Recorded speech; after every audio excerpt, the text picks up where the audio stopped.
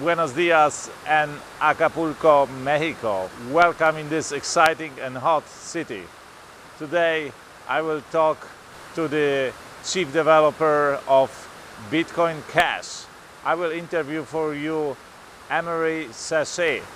He is the visionary and the driving force behind this cryptocurrency. When I record this, Bitcoin Cash has a valuation of $26 billion and is the number 4 cryptocurrency in the world by the market cap. So please meet with me, Amaury Séchet.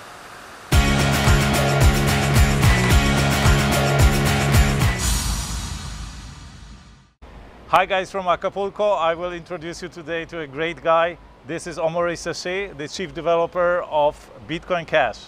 I wrote the first software that implements it, so I'm a bit more than just a supporter. Right. So, Amaury, tell me what is your history of crypto? How did you find out about crypto? How did you started to get involved, and what were your first projects? I've been in crypto for a long time. I discovered Bitcoin in 2010. Okay. But you know, like, yeah. Who introduced you to crypto? How did you find out? A blogger, a Belgian blogger that is on the lookout on new technologies, blogging in French and English. It's called Plume. Plume? Yeah. So you certainly know Marc de Mezel? Marc de Mezel is another Belgian I know him by blogger? name, but I don't know him personally. Okay, because a friend of mine, I interviewed him like 2 weeks ago in Zurich, also in a crypto meeting. Okay, so and then how did you get involved? So you at first you heard about Bitcoin. Yeah, right? I was very excited about the idea of digital cash and having a money that is not controlled by centrally controlled and stuff. But for the most part, it was taking care of itself. It worked great. So I stayed kind of in the background. But well, as you know, over the past 2 years or so, there was this scaling debate where people disagree on how to. There was too much people using Bitcoin, it was causing problem, and people disagreed on what to do next. Absolutely, And so there was this great debate, and it didn't seem to come to a conclusion. And at some point, some people started to make things happen. The USF movement, where some people were like, we're going to activate SegWit, and even if it split the chain, we don't care. Okay. And because of that, I was like, it's get to a point where people cannot agree anymore. They want to split the chain. So I decided to work on, the USF, they can have SegWit. I did not really think it was the right way to scale stuff. So I was like, if people are going to split, I'm going to want to prepare the other chain. And so I wrote the software to handle the other branch of the chain. And okay, so the main idea behind that was just to increase the block size, right? And to scale it that way at first, right? Well, not that way. So I'm not very much EDLR, but there are other ideas how to scale stuff, but they're not quite ready yet. And I don't think it's a good decision to just let the experience getting worse and worse until those solutions are ready. Yeah. Especially since as long as they are not ready, it's only speculative if they are going to actually solve the problem or not. So I'd rather increase the block size, but also if Lightning Network ends up being a success, we can do Lightning Network and whatever, pick everything that works. I want to pick. I don't want to. Okay. I don't want to be ideological about that. I just want to pick whatever works for users. But what are the, let's say, the next concrete steps for Bitcoin Cash, like on the technology side, that you want to take? So, is there any pipeline of the development? Yeah, there are some ideas. So first, there is a lot of stuff that is not very glamorous, but just that you need to do all kind of optimization and reliability work. That is important to do as you increase the block size. Okay. Like a lot of people think that you can just change a constant in the code and the block become bigger and everything works wonderfully. But the truth is that as you grow the block size, there is various problems that start to surface, and you need to fix them as you go, right? So this is the block size of 1 megabyte was not just chosen by chance or by accident. It was probably optimal block size for that setup, right? I think it's more the reverse, right? So the problem that you reach when the blocks are bigger than 1 megabyte, nobody was working on those problems because blocks were not bigger than 1 megabyte, right? Okay. But if you want to grow bigger, you need to make there is no fundamental problem. It's not like the protocol is broken and doesn't work for bigger block size, but there is all kind of optimization in the code that you need to do. Stuff that don't take that much time right now, but as you grow the block size, they take longer and longer, and you need to optimize them so they stay. I understand. So things keep working well. What about, because there is this idea of dynamic block size in Bitcoin Cash, right? So is it that far that you are able to switch it on, or when is it going to happen? Yeah, it's something that everybody wants to do, but it's not quite ready yet. Okay. My bet is that it's gonna come, late this year, maybe, like September, November, December. Okay. And what are the other developments you have in the pipeline that will give you an edge against, let's say, Bitcoin Core, right? Yeah, so there is a lot of stuff going on. Maybe the most exciting to me, there is many people doing different stuff, but the one that is happening right now that is the most exciting to me is UTXO commitment. So this is I'm not sure if you know or if your public knows what UTXOs are. I know what UTX is. The non-spend. Okay, it's essentially the balance of who owns what kind of money. I am a mathematician myself. Okay, right? But so this is probably the most important stuff in Bitcoin. Yeah. But right now there is no way to know the UTXO set except replaying the whole history of Bitcoin. Absolutely right. Up to the beginning, and at the end you have the state of the UTXO. Yeah. And there is no other way right now. So in Ethereum solves it differently. They have a balance on the account. Ethereum you don't have that what they call state roots. Right. That allows you to know the state at any time. Yeah. But we don't have that. But UTXO commitment is essentially a simpler version of state root, where you commit into the blockchain on a regular basis what is the state of the UTXO. And so when you start a new node, you can ask from another node what is the UTXO set, and the other node is going to get you, and you can verify against the commitment that is in the blockchain that the other node is not lying to you. Okay. And that way when you start a new node, you can download the UTXO set from another node and start validating from there without having to replay the whole history. I understand. Okay. That should make it easier to, for people to run nodes. Okay. You are involved not only in development, you are probably also involved on the strategic side of Bitcoin Cash, how you approach the marketing and so on and so on. So what is your strategy, let's say, against or generally in the market? Because it's slightly different. I mean, your communication is different. What is your strategy right now, or? Well, there is not one central head. So a different group of people do marketing and they use different strategies. So that I think they should try to unify a bit more. Actually, I've been trying to push them so that they do that, because right now the message is a bit confusing. Some are Bitcoin Cash is Bitcoin, and some are like, oh, Bitcoin Cash is not Bitcoin, it's something else, and and they want to demarcate themselves. So the message is a bit confusing right now. I would like them to try to have a bit more of a unified message. So what would be the unified message you would see for Bitcoin Cash right now? Well, the way I see it is that it's essentially what I subscribed to when I get into Bitcoin in 2010, 2011. It was, very cheap and very fast transaction. And I saw the potential, to change a lot of stuff there, because you had a form of money. So, okay, let's take a step back. Before Bitcoin or cryptocurrency, we had two main forms of money that were used across the world the most. We had precious metal like gold, and we had fiat money, right? And precious metal is scarce, it's fungible, and all of that. It has all kind of good characteristics for money, but it's not very convenient to use on a day-to-day basis, right? And on the other hand, you have fiat money, which is much more convenient to use on a day-to-day basis, but it's not scarce. It's, it's scarce as long as you trust the central bank to not print a ton of it, which ends up happening one day or another every time, right? And so you see, during human history, the same cycle that repeat, where people use hard money like gold. And there's a civilization that develops, and the civilization start printing fiat money, and people switch to that because it's more convenient, and eventually you get hyperinflation, economic collapse, and you wait a while, and you get a new civilization, and it starts again, right? And what I saw with Bitcoin is that suddenly you have something that have the characteristic of hard money like gold, but also can be very convenient to use, like fiat money.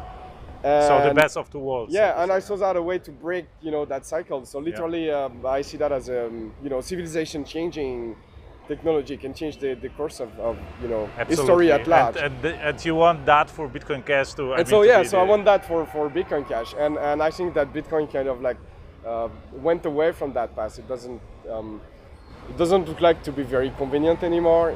It looks more to be a settlement layer at the time, and so that was not really the stuff I was interested in when I got into Bitcoin in the early days. Okay, but what about the, let's say, the strategy? Because I was like picking up the news that you want to address more the developing countries like India or Venezuela, where there's really need for cryptocurrency, and yeah, they have crappy fiat money there, so right. Obviously they make very good market. So is there any other like steps or aspects of that strategy that you would like to talk about, like except for going for third world countries or for the big population countries?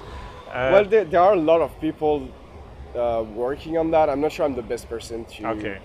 Okay, let's talk about you as a person, because I saw you on during a presentation you were solving a cubic cube. Yeah. So tell me about that. Is it like, are you preparing for a world championship, or is it like a hobby of you? No, yeah, it's a hobby of me. I used to be very serious. Actually, I did the world championship in 2009. Really? I ended up 100 or 60 or something like that. So it's not like, I was world champion, but I was not too bad either. Okay.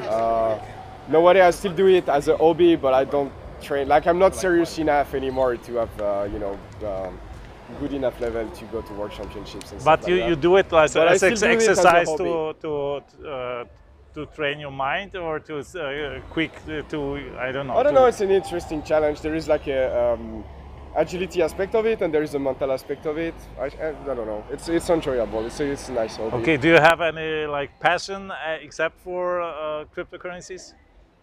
Yeah, cryptocurrency, programming in general. Like I like technology and programming in general. I play some video game. Very big cube. And what did you do before coming to Bitcoin? You mean like professionally or? Yeah, professionally. Or... So before working full time on Bitcoin, I was working at Facebook. I see. Okay. I was working in making sure that the product that Facebook does. So at the beginning, I was working on making sure the product that Facebook does works well in Japan. Okay. Because like Japanese people, they have usage patterns that are different from anywhere else in the world. Like they use different devices to access the website. They speak the different language, obviously, but especially a language that. So you speak Japanese also, right? Very, very basics. Okay. Like not enough, like enough to get by on a day-to-day basis, but not enough to have any interesting conversation. Okay, so is Japan the country where you met with Roger Ver also? Not really. No. When I was there, I worked for Facebook. I met a few people there, but not for sure. Like I was not, I was interested in Bitcoin already at the time, but I was not that big. It didn't make a lot of sense for me to run after people like Roger Ver. Okay. So did you have also some like interest in Austrian economy or in freedom? I was definitively a libertarian kind of person before I got into crypto. Crypto like reinforced me even more in that tendency. Okay, but, so that's not something that was new to me. Yeah. So what is the best, let's say, book on Austrian economy, or maybe on freedom economy or economy of freedom you have read or that impacted you the most? Yeah, it's very dependent on what aspect you look at. So what sold this philosophy for me is that whatever angle you approach it, it kind of like it's consistent and it yields to the same point. Like, you can consider the economics and what works economically, and you can consider what is moral to do or what is immoral to do, and you can consider like various stuff like that. And so kind of different access points, but you have the same core. So that was I find very compelling about that technology. It's like not that technology, that philosophy. It's like whatever angle you approach it, you kind of end up to the same place, which means that it's probably something strong. In terms of economics, maybe. There is a book, Economics in One Lesson. By Hazlitt, this is actually the author kind of like is escaping my mind. Hazlitt is his name. This is actually the book recommended by Roger Ver as well. Yeah, I think it's a very good book. Yeah, very short but precise. It's short, it's easy to read, and it goes over all the basics. Otherwise, if you want more of the philosophical aspect of it, maybe stuff by Lacan Rose are pretty good. Yeah. Okay, Yeah. and If you get those two aspects, what about you get like what more. about the crypto space? When who are the people that you think in the crypto space have the most insight? When you, I don't know, look up to, maybe listen to, or watch? That's difficult to say because there's so many aspects of it. Yeah. So what, maybe not on the let's say technical side, maybe more on the visionary side? Who would you recommend? There are a lot of old content by Stefan Molyneux. No, he doesn't talk that much about Bitcoin anymore, but a few years back he was talking about Bitcoin a lot. Is it in English or is it in French? No, it's in English. He's Okay. a Canadian guy. This is why he Okay, has a okay. French-sounding name. But Okay. Stefan Molyneux is, he's a Canadian philosopher kind of guy. He has a show where he talks to people, and he made some very, very, very good content about Bitcoin in the past, and the economics of it and how that impacts society. Like he explained, for instance, how war is essentially funded by printing a shit ton of money. Right. And if it's become harder to print because you have hard money, then there's a ton of useless war that just goes away because you cannot fund it anymore. For instance, obviously, that's a drastic oversimplification of what he says, right? But he has some very, very good content. Absolutely. Okay. On that. Tell me, what is your thought on the development of the crypto world, of the crypto space in the next months, maybe years, especially when it is about Bitcoin Cash? I mean, how do you think will that develop? And also the cool crypto space, maybe. So I think we are toward the end of a phase where there was a lot of excitement, a lot of new projects, and people investing in all of them. And I think we are transitioning from that to a phase where there is a lot of bad projects that are going to be weed out, and the good projects that are going to solidify. And I guess, because those currencies, they have a very strong network effect. Absolutely. I guess we're gonna get away from a position where there is like a ton of currency at the top, but we have maybe 3 to 5 of them at the top because they make different trade-offs, and then a very long tail of stuff that are much less valuable. In maybe 2 years, 3 years, we're gonna. But that's just my expectation, at least. Take it for what it worth. Yeah, of course. I mean, this is your perspective on that. What about the relationship between state and cryptocurrencies? How do you think will that develop? What do you think? That's a very interesting question. Actually, I'm kind of surprised that states were not more aggressive against crypto so far, right? Because when you look at previous attempts to make independent money, stuff like the DigiCash or the Liberty Dollar. Or e-gold, right? Yeah. So the government, there was very aggressive government crackdown on people behind those stuff. Yeah.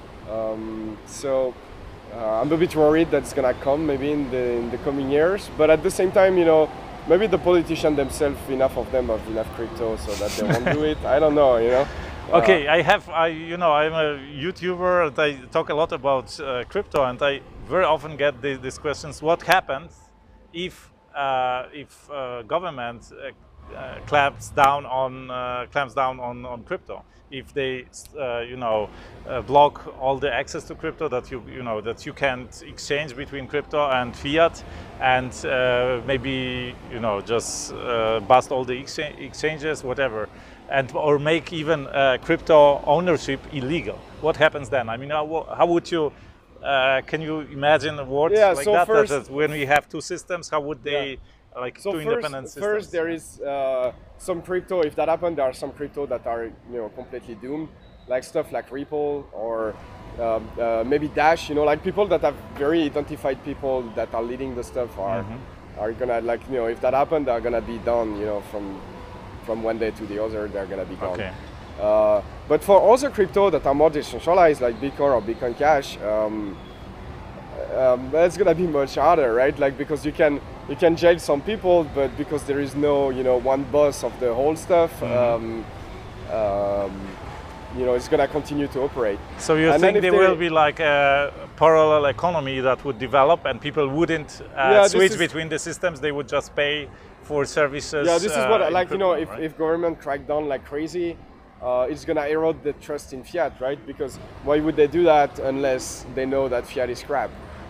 Yeah, And, it depends on the on the propaganda so, that is yeah, behind well, it, right? So I expect that on the short run, you probably see the value of crypto going down and the usage going down. Yeah. But on the midterm to long term, it's not a good move, I think, for the government to do that. Okay, I think I have run out of questions. It was great to hear your Nice insights. to talk to you. Nice talking to you. Thank you for taking your time, and thank you guys for watching, and see you from Acapulco. I hope you like this interview. Give me a thumb up, subscribe, and don't forget to hit the bell button in order not to miss the other interviews in this series, The Legends of Crypto. Share your comments below this video. Don't forget to provide your Byteball address. I will give away some Byteball in my next crypto video to those who provided the Byteball address. If you don't know what Byteball is, go to byteball.org, inform yourself, install the wallet from there, and provide your Byteball address below. But please don't spam the comments. Only the comments with real contributions will participate in the drawing. Share this video with your loved ones, with your friends. They will thank you for that. I talk here a lot about cryptocurrencies, about my experience with investing in crypto. I interview some of the most influential people into crypto world, and I talk also about the best entrepreneurs in the world, about self-made billionaires, how they think and how they act. I have interviewed 28 self-made billionaires so far in order to find out the secret of their mindset. So if you like this video, you will certainly like my other videos. Here you will find some of my best videos. Thank you from Acapulco. I wish you a fantastic day. Let's do something extraordinary today.